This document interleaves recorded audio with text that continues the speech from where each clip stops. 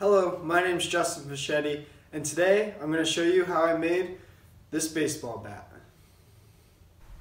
To start this project, I'm breaking the boards down into more manageable sizes. This ash board was about 10 feet long, and I cut it roughly in half, so I could put it through the table saw more safely. Now I'm ripping the ash down into the width of strips that I will need to make boards that I can then cut into the segmented pieces. And I can run my boards through the planer to get them all to the same thickness. Now I need some walnut banding, so I'm running the same piece of wood through the table saw with the same face up against the fence each time to give me a book match appearance. All the grain seems to be replicated. Now, the inside of the zigzag pattern is going to be made out of yellow heart, so I can cut strips of that into the same thickness as all the other boards. This will allow me to glue them up into a big solid piece that can then be cut on the table saw. For glue, I'm just using Type Bond 3 as it is waterproof and will be strong. Now I can arrange the boards going ash, walnut, yellow heart, walnut, ash, and then repeat that same pattern in the next board.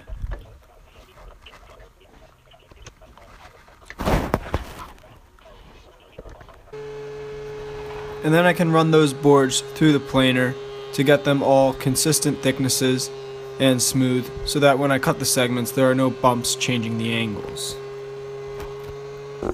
So in order to not have the pieces that I cut off of the boards get stuck in between the blade and the fence, what I'm doing is having first off a stop block that doesn't reach all the way to the blade. That way there's more room here.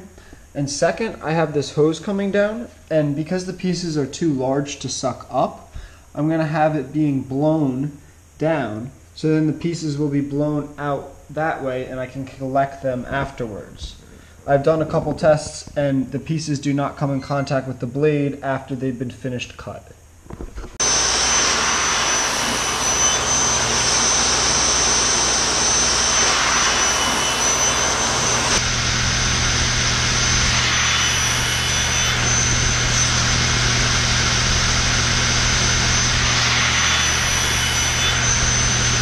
So how this will work is I have the board here, and I've cut these pieces off like this.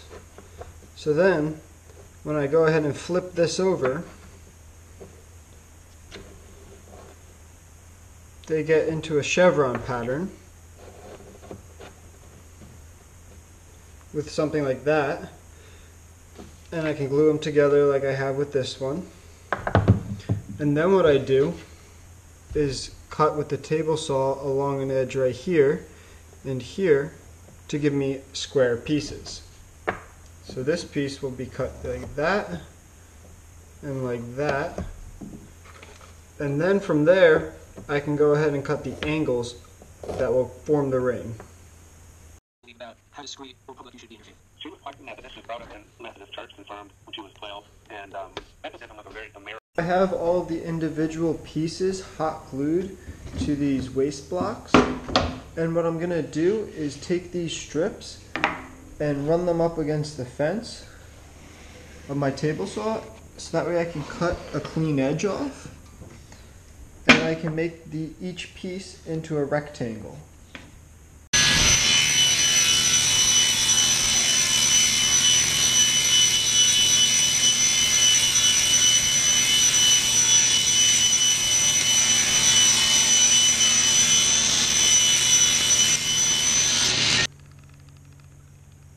To cut the angle on all of the pieces, I'm gluing them down to a waste board, and then I will be able to run that waste board through the table saw with the blade on an angle to cut the correct angle so that all the pieces can come together in a ring.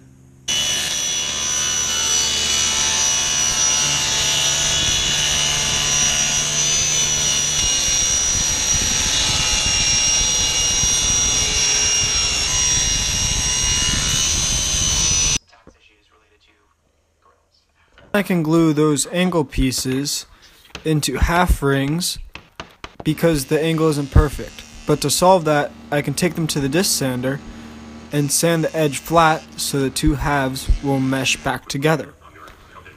Once I have the rings fully together, I can glue them up into pairs first, which will stop them from slipping around and allow me to get the alignment correct. And then I can take those pairs and glue them together and slowly work my way up until I have the entire barrel done. Right now I'm creating the cap for the baseball bat. This is going to be made out of walnut, and because it is face grain to face grain glue up, I can just use glue and a little bit of weight.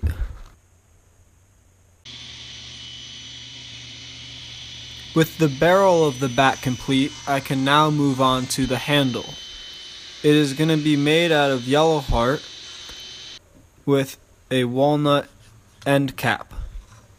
Now, to join the walnut end cap and the handle, I'm going to be connecting them with a dowel as it is an end grain to long grain glue up. This means that the joint will fail if put under stress, which I do not want.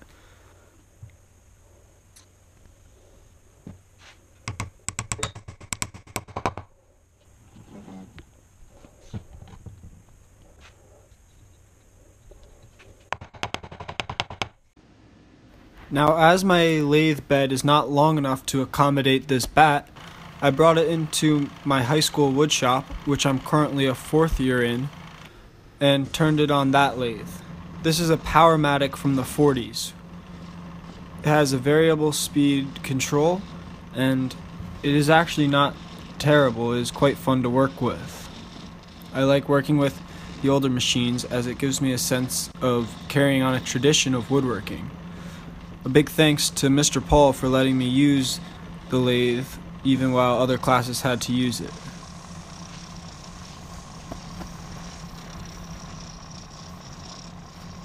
With this turning, I'm taking it very slow as there's quite a bit of chatter.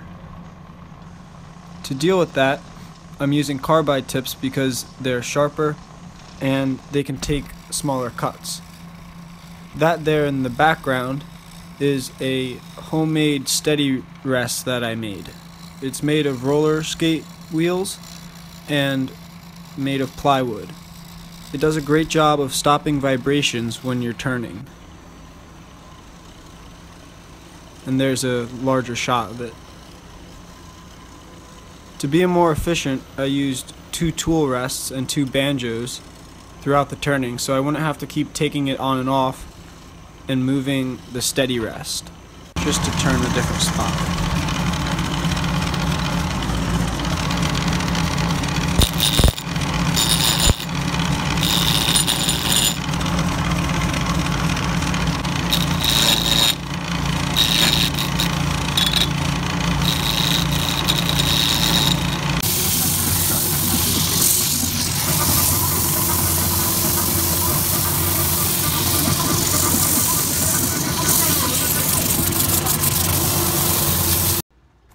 For finish, I'm using a combination of boiled linseed oil and polyurethane. I'm brushing it on and letting it sit for about 20 minutes, and then coming back and wiping off the excess. This stops too much dust from getting on the bat and provides a very nice shine.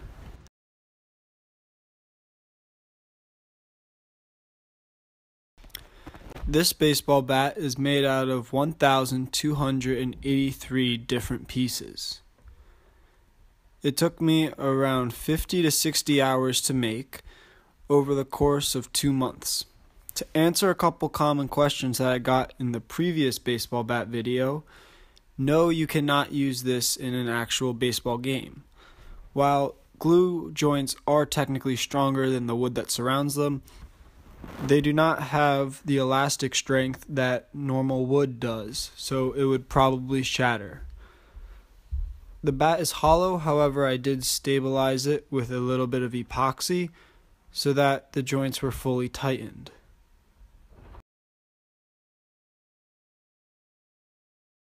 Well, thank you very much for watching. I really hope you enjoyed it, and I hope you'll consider subscribing. Frank Howarth also made a baseball bat, and you can check out his video right here. His has a pretty unique twist, and I think you'll like it. Thank you very much.